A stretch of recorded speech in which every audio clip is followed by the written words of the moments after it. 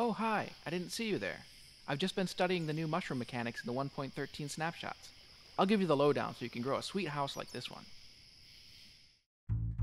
In 1.12, blocks inside the cap or in the corners of a red mushroom don't stop it from growing, and the blocks inside remain intact.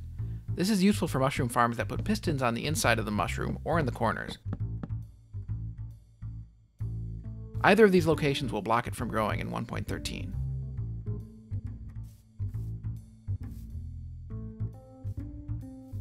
Recent versions have introduced super tall mushrooms, but there was no way to force them to grow.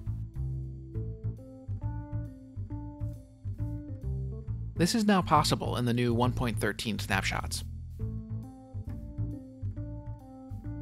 Currently, both red and brown mushrooms need a 6-high space to grow a 5-high mushroom.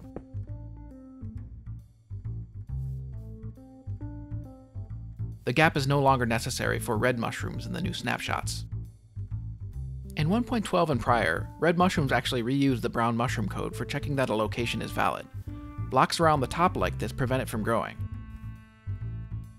But a similar setup in the 1.13 snapshots allows the mushrooms to grow.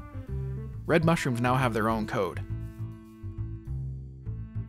For automated farms, you need bone meal dispensers at the base of the stem, so it's important that this functionality is maintained.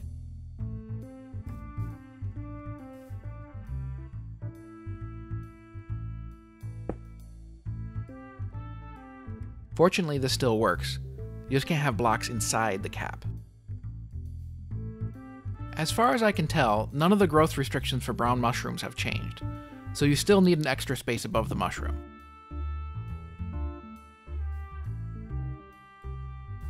Everything I checked seems to work exactly the same in the snapshots.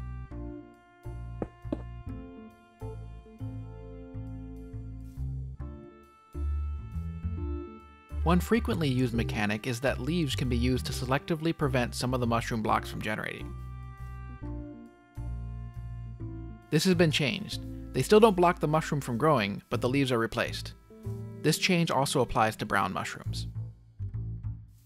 Now let me show you the most useless Minecraft mechanic you've never heard of.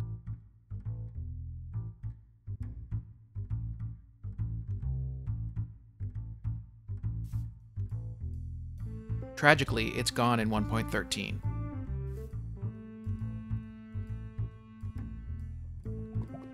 This related bug, however, is a bit more useful.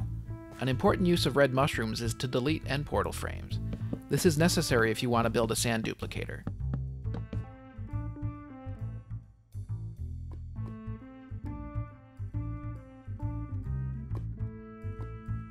You're going to have to find another trick for 1.13.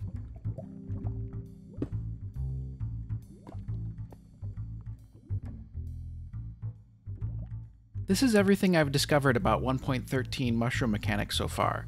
Let me know in the comments if I've missed anything.